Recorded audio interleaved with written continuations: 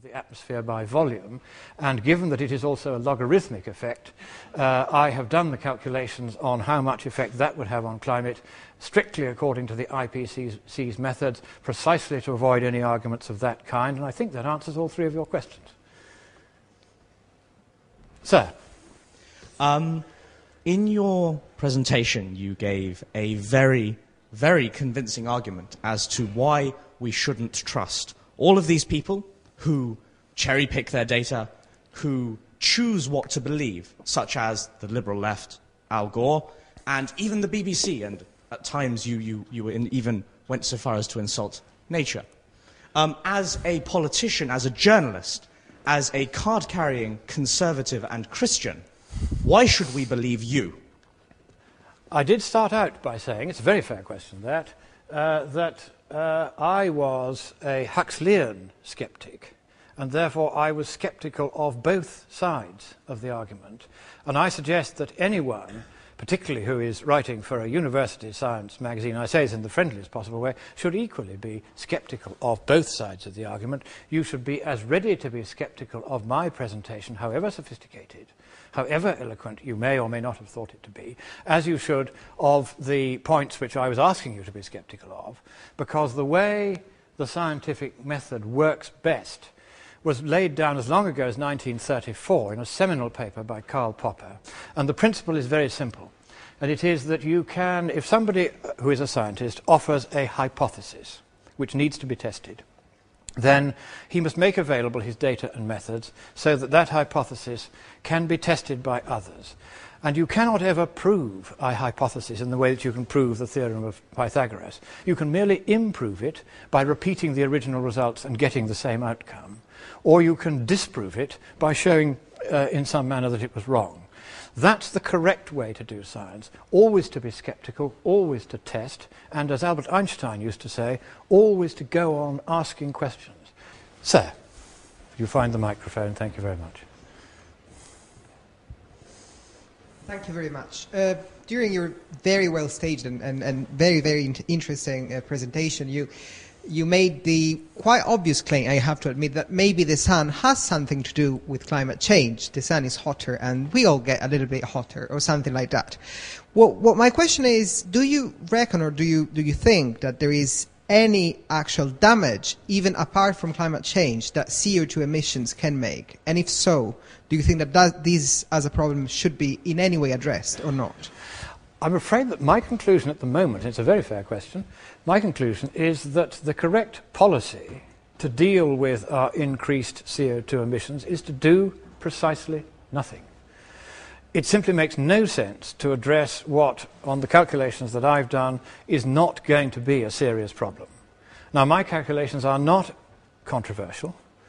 They're rooted very firmly in the IPCC's own data and methods, including, some quite sophisticated points, such as whether I'm allowing for the mutual reinforcement of different climate feedbacks to feed upon each other. All of these things have been allowed for in my calculations, and I can't make it into a problem, however hard I try.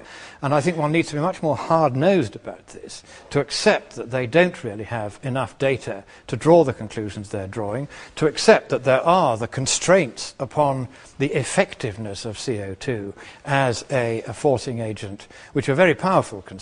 They do limit how much damage it can really do. So my conclusion indeed is that we need to do nothing at all. Sir, you've been asking for a long time. You said that the snows of Kilimanjaro are not disappearing because they're getting warmer, because it isn't getting warmer up there. Well, why are they disappearing? Certainly. The papers by Molg et al. Of 2003 that I cited, and a string of other papers that I could have cited, attribute it to a combination of the long-term climatic shift, which, for instance, has caused glacial recession all over the place, and has been a particularly evident shift in that region since long before humankind could have had any impact on climate. It dates back, in Kilimanjaro's case, roughly to the 1880s, if I remember correctly.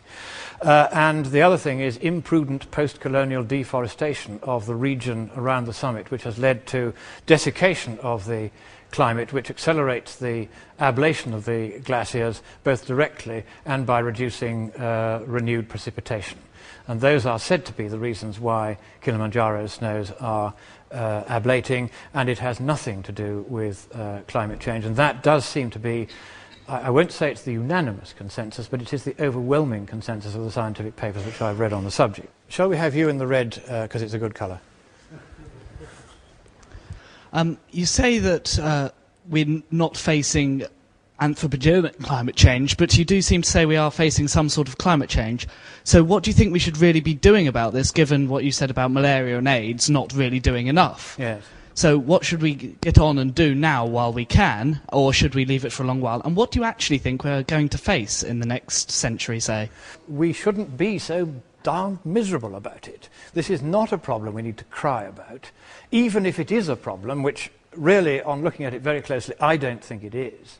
We don't need to do anything now about it, except adapt as problems arise. For instance, we're not going to get a sudden catastrophic collapse of the West Antarctic ice sheet or the Greenland ice sheet over a period of 10 years, causing sea level to rise instantly by 20 feet in the way that Gore imagines, showing Manhattan being wiped out and the Netherlands and various other places disappearing off the map. This is just not going to happen.